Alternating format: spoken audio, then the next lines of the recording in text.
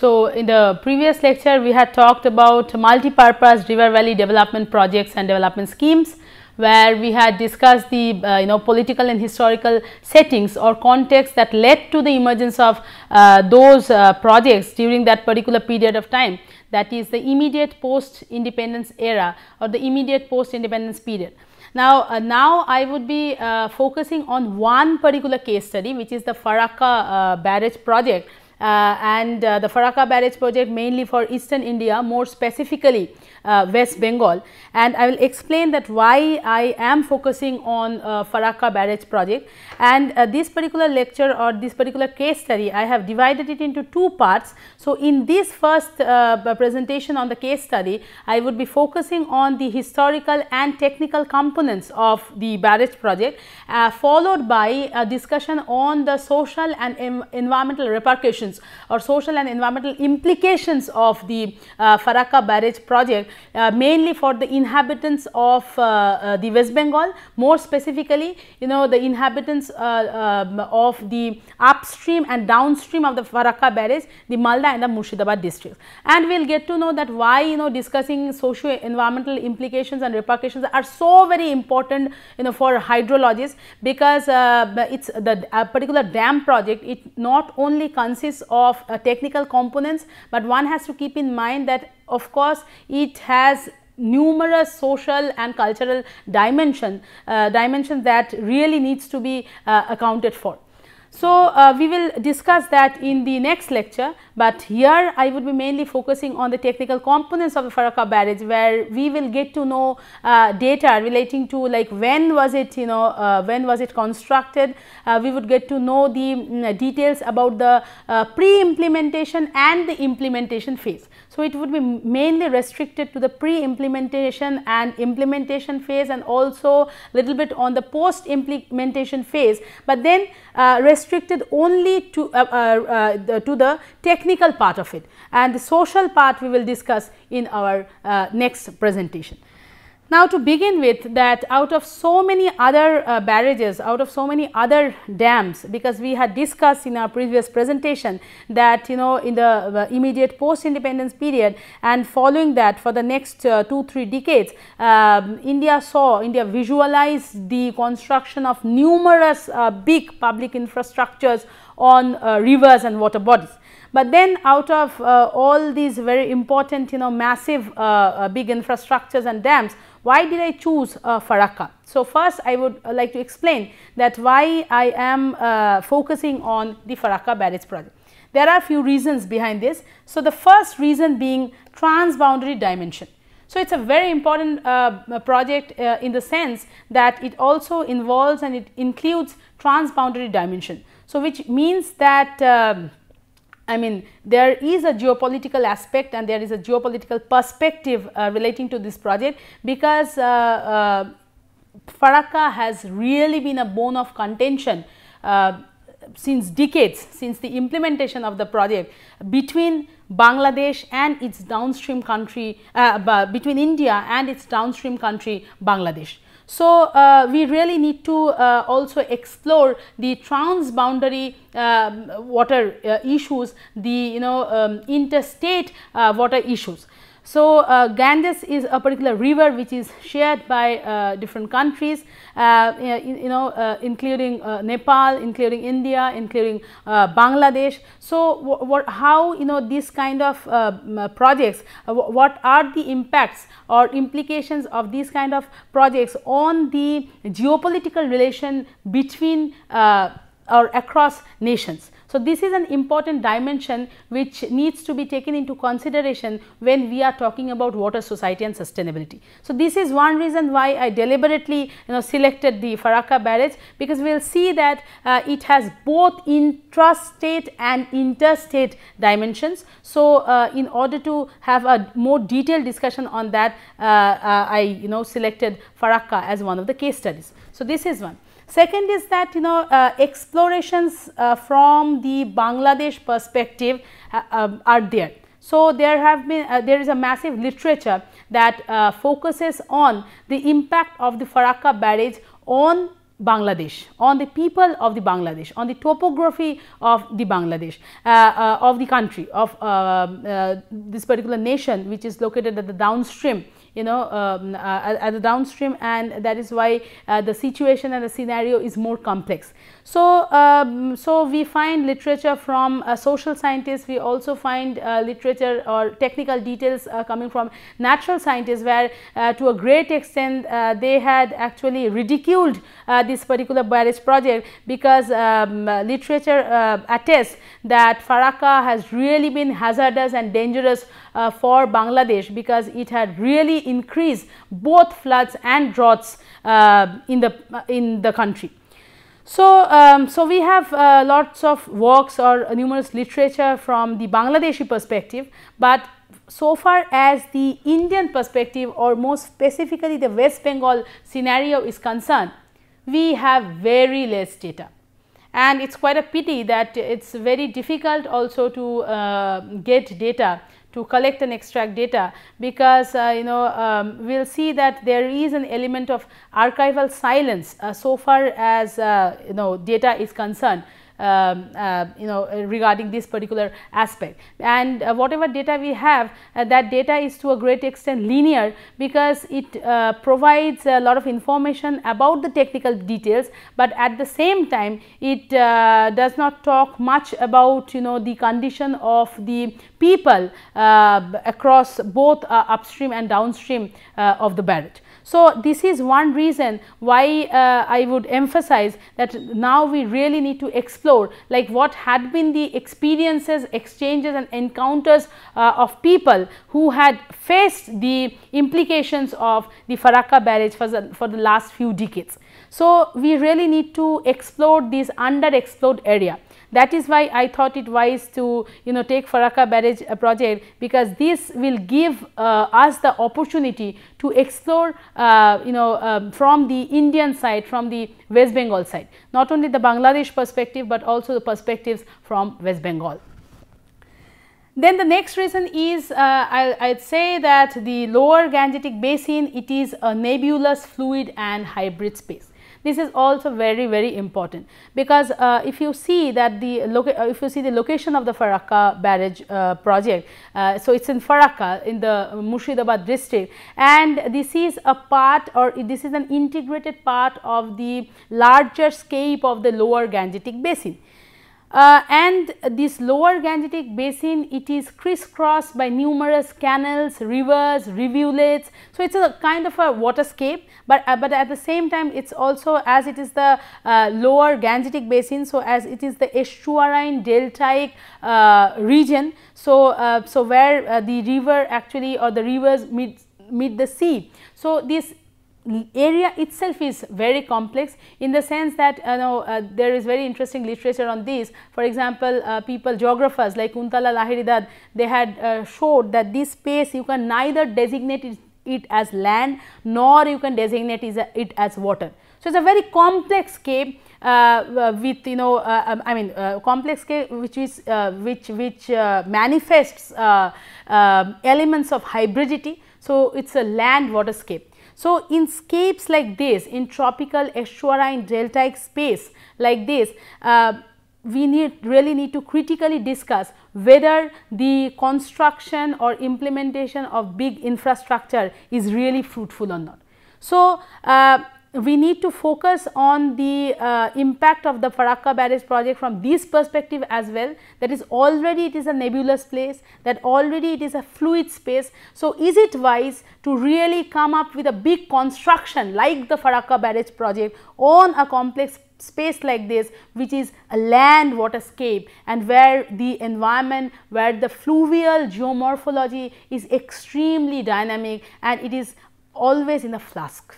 So, this is another reason why I wanted to focus on Farakka, to have a more critical perspective on the construction of barrage in these kind of spaces which are fluid and nebulous and hybrid. And finally, like this is a personal reason. So, on a personal note, so I had got the opportunity, I got chances to visit people, to visit villages which are located in upstream and downstream of the Farakka Barrage project, because this grew out of not my interest, mapping the implications of Farakka on the people, but rather it grew out of a different encounter.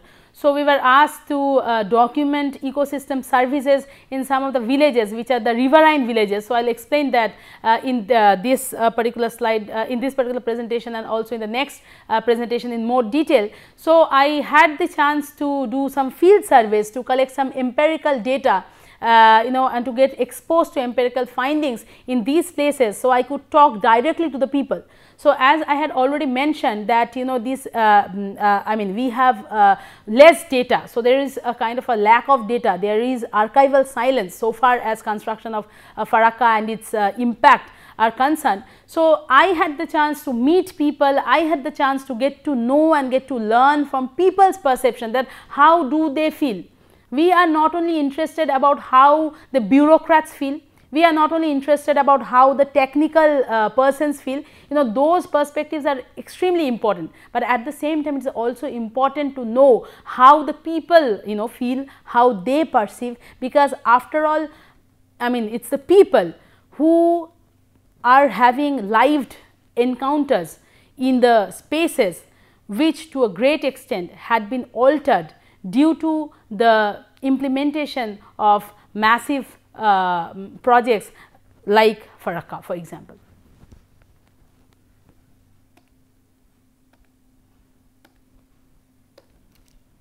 Yeah. So, this is the Gangetic basin, and this is the Farakka, this is the location, and so I will explain. So, this is the Bhagirathi Hooghly river, and this is the Padma. So, the Padma flowing to the Bay of Bengal and getting in touch with the Meghna, and finally falling into the sea, the Bay of Bengal, and the Bhagirathi Hooghly river coming down from below the Rajmahal hills, and then passing different districts, also passing Kolkata, then the Sundarbans, and then finally falling into the Bay of Bengal. So, and the barrage was constructed exactly at this location called Farakka in the Murshidabad district.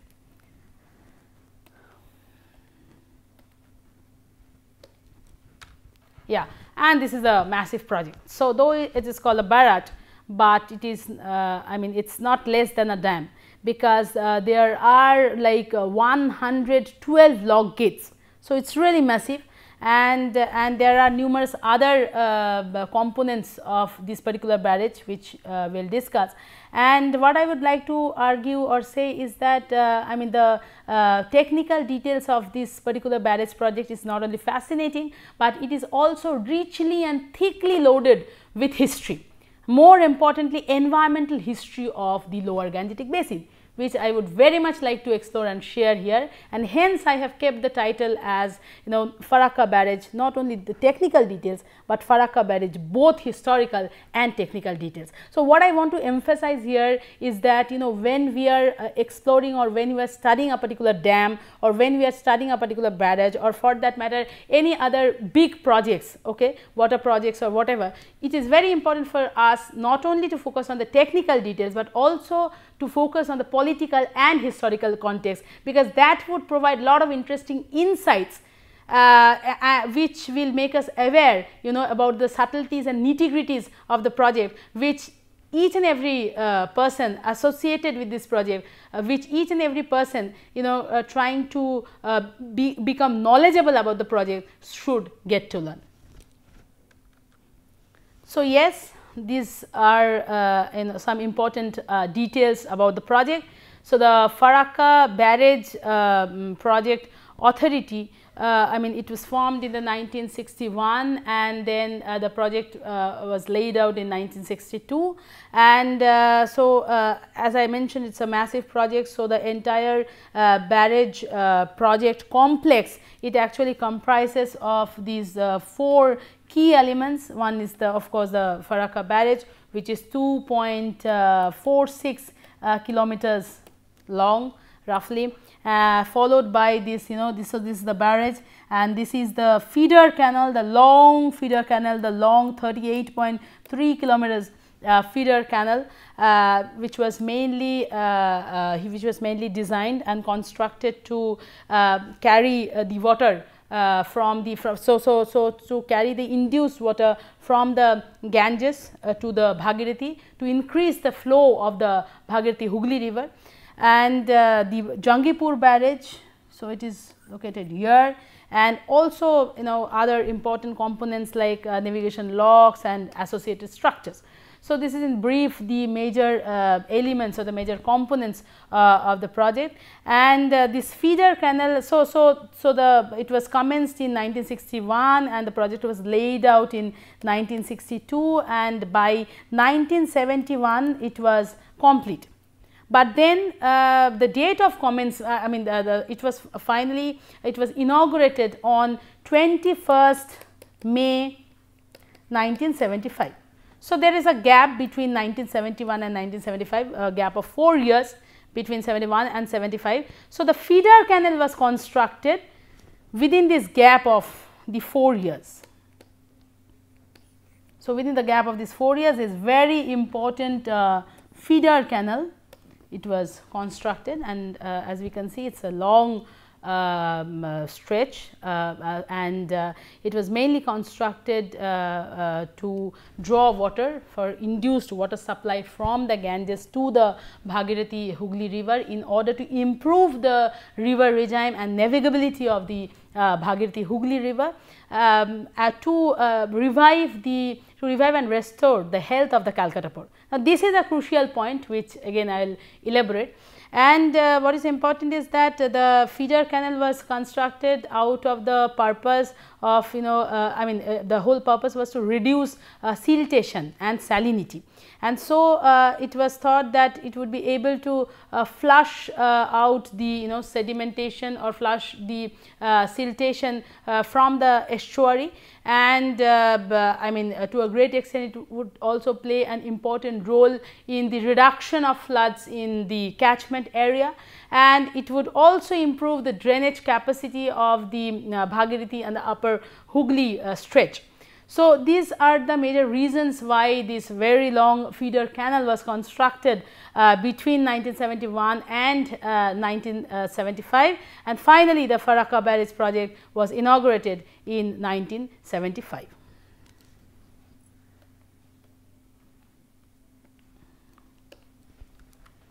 Now, these are some of the technical details of the project again: number of bays, pond level, length, head regulator, details about the head regulator, feeder canal 38.3 kilometers.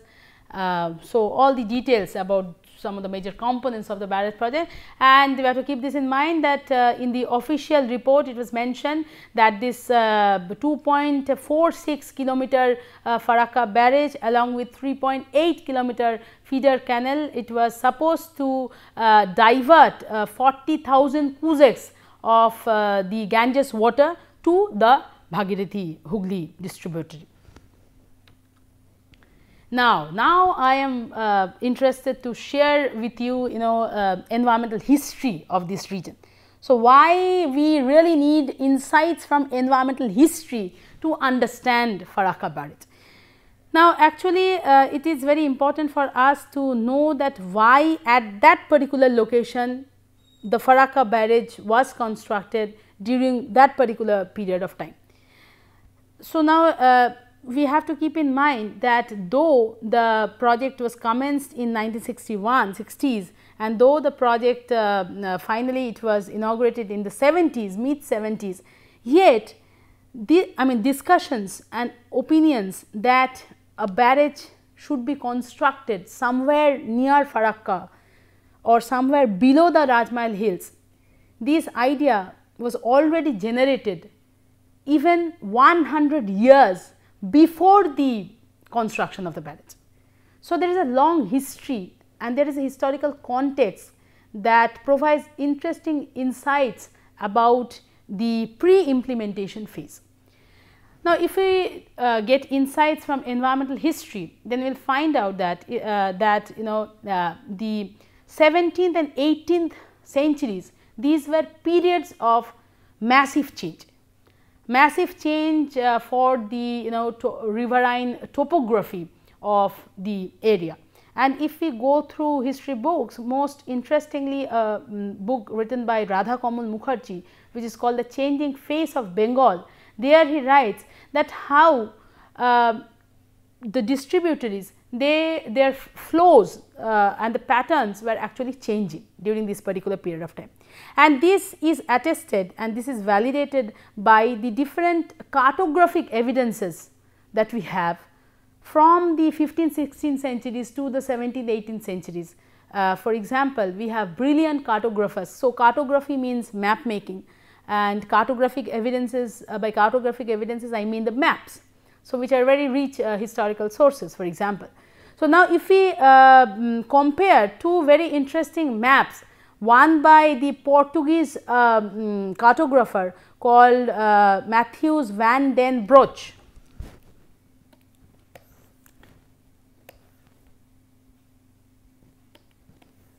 and the other by the cartographer, British cartographer James Rennell. So, James Rennell is more popular, he is more renowned, and he has thoroughly surveyed lengths and breadths of eastern India, specifically Bengal, the Bengal province. And if we compare these two maps, we find that already by the 17th century, the Bhagirathi had been reduced. The flow of the river, it had significantly reduced, and the connection with the Ganges had also been disrupted, and Rennell's map shows that the river could only function during the monsoons, during rains. And so, among the active distributors of the Ganges were the Chandna and Jalangi, and also the Padma. So, in brief, if I say that previously Padma was not a very significant stream of the Ganges, and the flow of water in the Padma was much less compared to the flow of river in the Bhagirathi Hooghly.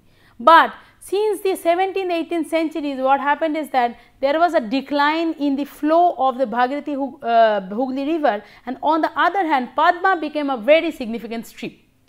So, that affected the entire riverine topography, and that to a great extent determined the history and geography of Bengal.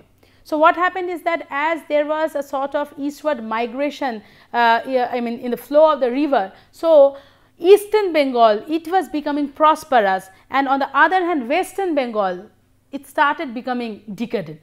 So, and mainly districts like Bardwan, districts like Hooghly, the prosperity of these districts, it started declining due to the change in the courses of river. But what was most important, or what was most crucial, was that these particular change was affecting the health of the Calcutta port.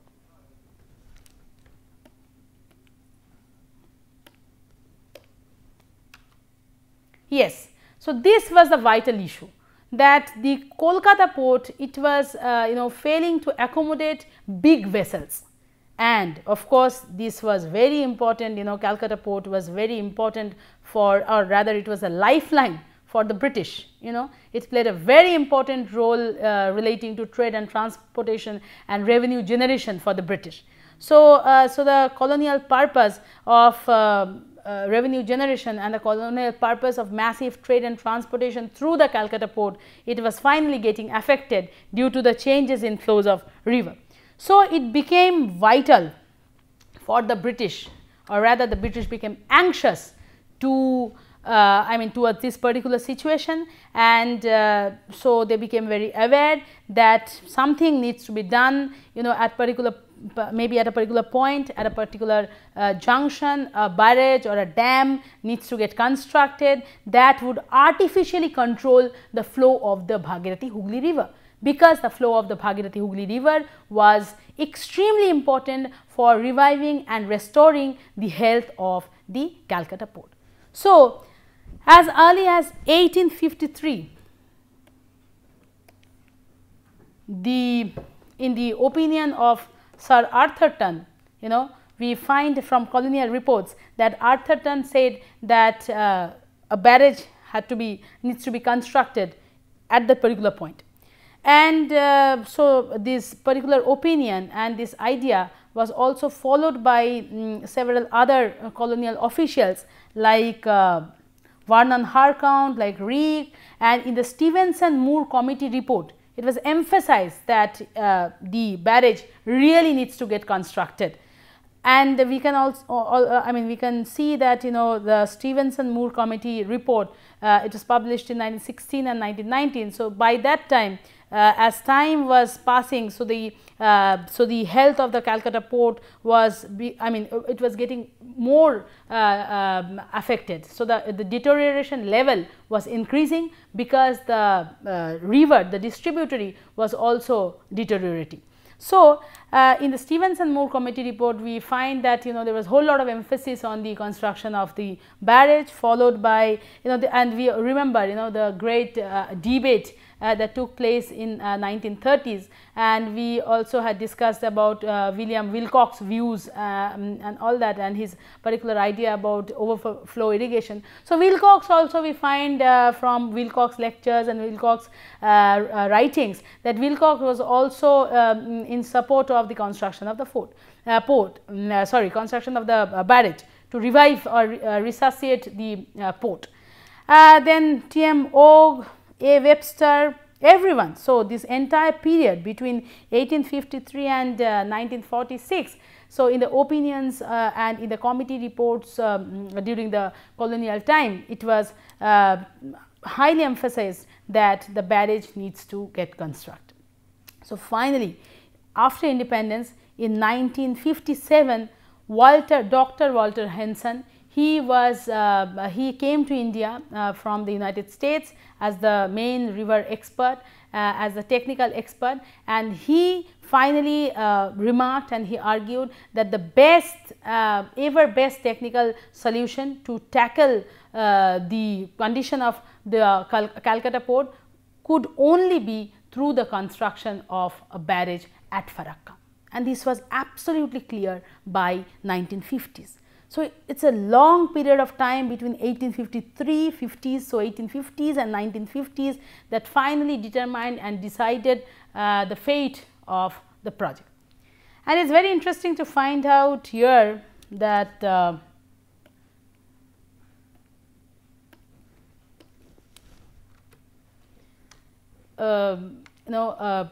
an insight from the Boundary Commission. So, when I was consulting various official documents relating to this particular project, so I got a very interesting document of 1978, a document from the Ministry of External Affairs. And in that document, what I found was that a particular decision by Cyril Ratcliffe and the Boundary Commission. So, we all know that India to a great extent, the partition to a great extent, it was mainly done on the principle on the religious principle. So, the contiguous Muslim majority districts would go to a state would go to Pakistan, and the Hindu contiguous Hindu majority districts would be there in Bengal, right, in West Bengal. Now, what happened is that Murshidabad, it consisted of Muslim majority, but as Farakka was so very important for India, so what happened is that Murshidabad was not compromised, or Murshidabad was not given to Pakistan or eastern Pakistan, rather Murshidabad remained with us. On the other hand, a compensation was made by when Khulna, which was not a Muslim majority district, but which was a Hindu majority district, Khulna was given to Pakistan. So, these are some interesting things which show that though religious principle was the deciding factor so far as partition was concerned, but on the other hand geopolitical issues and issues like where particular barrage would be constructed and how that would determine the political and economic fate of a nation, that became more deciding, and that became a more dictating factor rather than the religious variable in this particular context.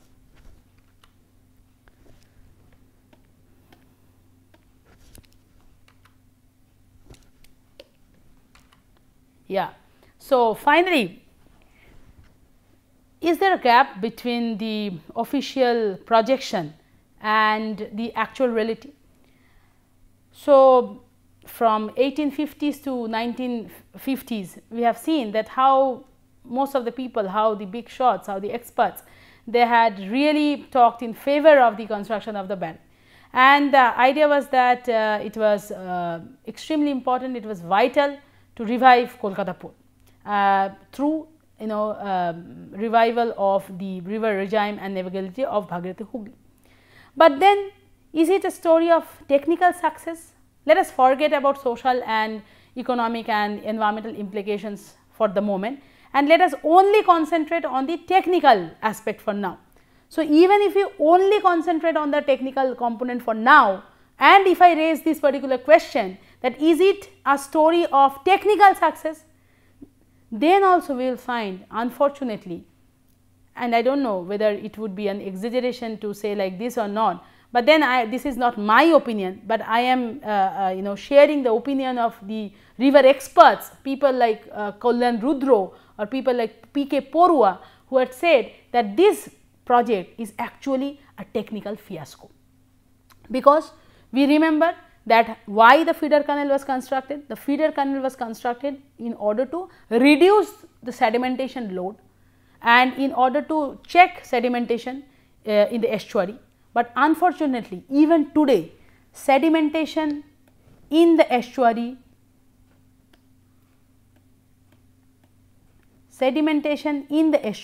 continues unabated, and the annual quantum of dredging, it has increased from 6.40 mm cube during pre-Farakka days to 13.24 during Farakka days, and further it has increased to 21.18 per annum between 1999 and 2003.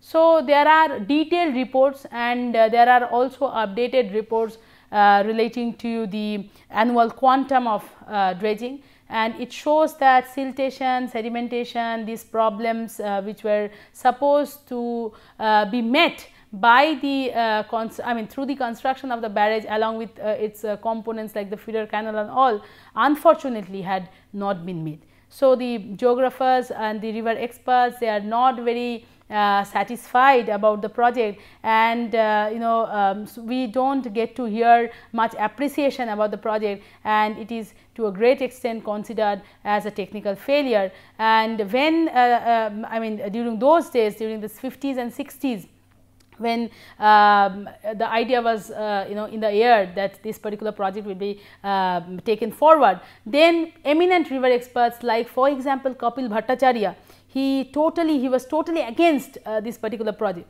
but very unfortunately he was declared as a spy of Pakistan, and many other derogatory things were told, and he was humiliated. But today we see that how the warnings that were generated by people like Kapil Bhattacharya and all, how this had really got translated into reality, and how Farakka had to a great extent, the barrage project to a great extent had not been able to deliver what it had actually promised so far as official reports are concerned. So, so these are the references. So, you can also go through the official site, and as I mentioned, there are some studies from the Bangladesh perspective. So, Mirza is one such authority on that.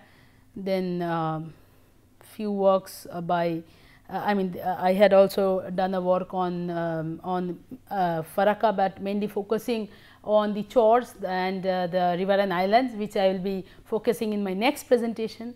And the details would be shared in a more elaborate way in the following presentation.